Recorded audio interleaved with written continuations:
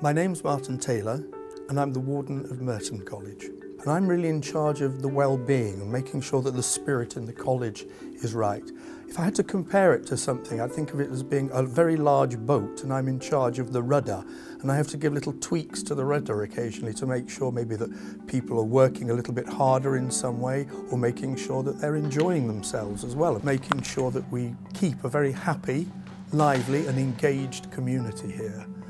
We're very strong in scholarship, but we also want people to have a very nice time while they're in Merton and look back at their time at Merton as a really golden point in their life. That's very important to us.